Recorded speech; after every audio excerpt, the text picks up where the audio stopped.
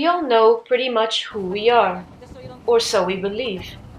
We all have a name, and we have a body that seems to define where we start and where we end. People call us by our name and identify us through our body. Each interaction with our friends, colleagues, parents, and partners seems to confirm who we are. Most of us do not question who we are. Our identity gives us a secure base from which to engage with other people, things, and the world that surrounds us. But anthropological research shows that it isn't always like this everywhere in the world, for everyone or at every moment.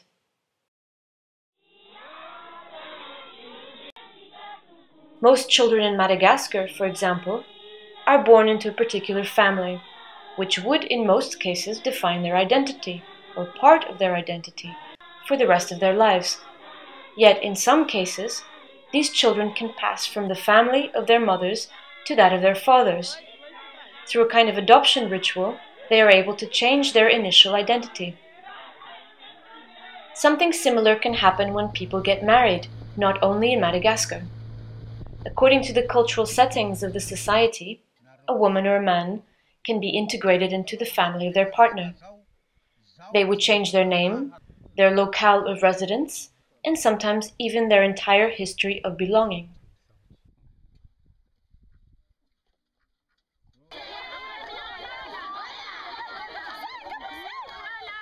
In Madagascar, it is very important for people to be buried where their ancestors are. It is widely believed that, once a person dies, their spirit remains alive in a world that is usually invisible, yet able to interfere in the daily life of humans. Spirits can help and protect humans in their daily activities. They can provide luck and cure diseases. They can also harm other people by making them sick, bringing them bad luck, and even killing them. The fate and condition of a person alive hence very much depends on the kind of relationships they maintain with such spirits. Once we recognize that our fate and condition depends to a certain degree on others, like the spirits in Madagascar, we can no longer be completely sure as to who we really are. Whether we like it or not, a large part of us depends on our relationships to others. Who we are is therefore not fixed in stone, but very much a fluid thing. Our identity is in part a category of our own mind, assembled and maintained through social relations with family members, friends, foreigners, and mythical heroes and characters, and also with the material objects we collect or cherish, or even consume, like hamburgers or others' favorite dishes. Toys, masks, and dolls, places we like to travel to, such as those connected to our ancestry or to nature, and even the deities, gods, and ghosts we coexist with.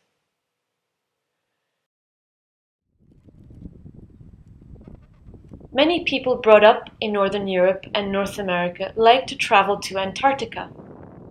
They say that Antarctica has something magical about it, that it is a place where nature can be found in its most pristine form. It is very expensive to travel to Antarctica and also quite challenging. During the journey, many travelers get ill. They say that this is part of the experience, that once they make it through the rough waters separating Antarctica from what they call human civilization, Antarctica offers itself with all its beauty to those who dared to make the trip. Antarctica reveals something deep inside them, many say. A hidden nature that has been buried for thousands of years of civilization, they explain. Once they return home, many feel deeply transformed, recharged, a different or at least renewed being.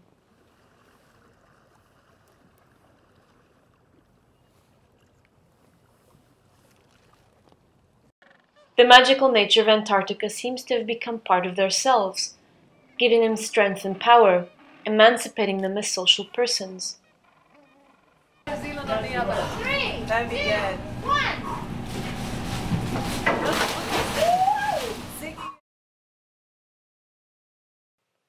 Many young people in Siberia, in eastern Russia, do not dream of traveling to Antarctica, but to the United States. The work and travel program organized by the government of the United States allows some of them to spend a couple of months as students and temporary workers. Like Antarctica for the Northern European and North American tourists, the United States seems endowed with a kind of magical power for the young Siberians. Most explain that they feel they return as transformed beings, consuming American food, penetrating American territory, appropriating the American language, imitating and internalizing American social habits, like smiling, makes them feel as if parts of America had taken possession of them, had become a part of them.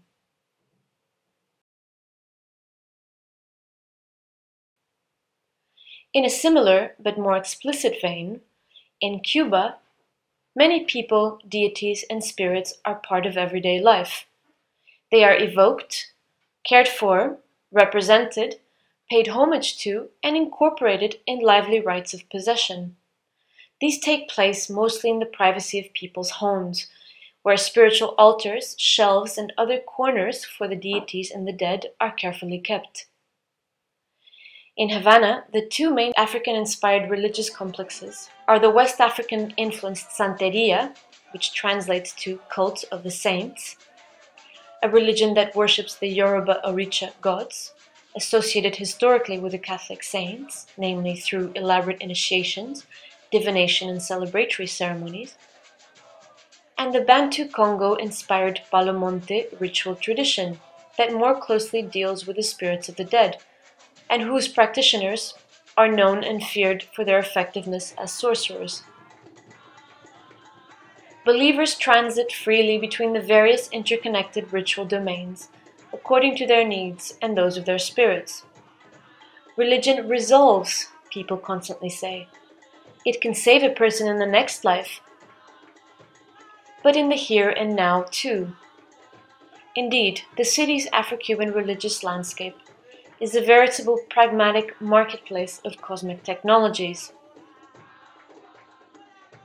By transiting through it, the spiritual seeker is met with the means to heal her ailments, get to know her tutelary spirits and deities, acquire amulets and other protective objects, develop her skills as a medium and clairvoyant, be partly or fully initiated into a religious house where she will gain a new family, concoct witchcraft works that will promote her social and professional being, sometimes at the expense of others, and so on. In these Cuban contexts, selves are fluid, always in the process of transformation, resulting from ongoing interactions between various human and non-human actors. Self can no longer be thought in terms of a consistent unit, but as a kind of open-ended field in which it emerges through the continual plays, collaborations, affects, frictions, and also intrigues of various intimate others.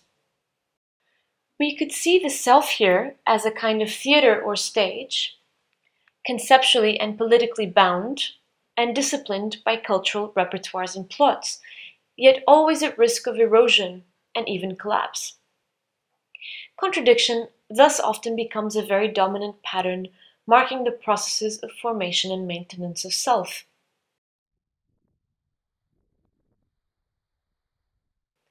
In Currumbin, a wildlife sanctuary in Queensland on the Australian Gold Coast, wildlife keepers, animal displays, and human indigenous performers all evoke the idea of an indigenous Australian nature.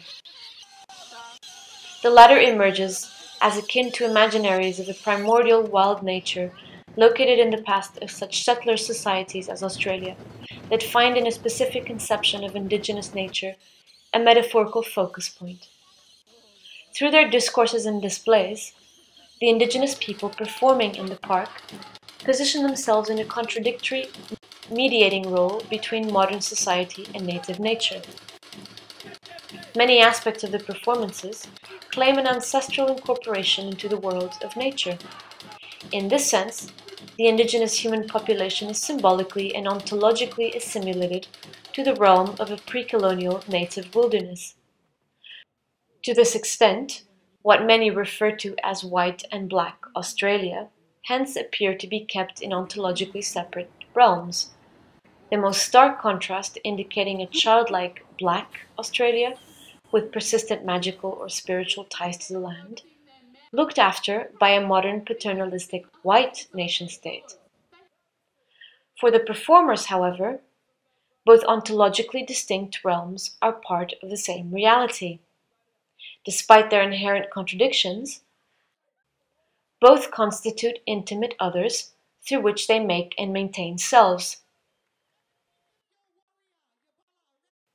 What we learn from these very different cases and contexts is that, to avoid dissipation and disappearance, and ultimately to maintain self in both a symbolic and material way, humans often cultivate relations with and to others.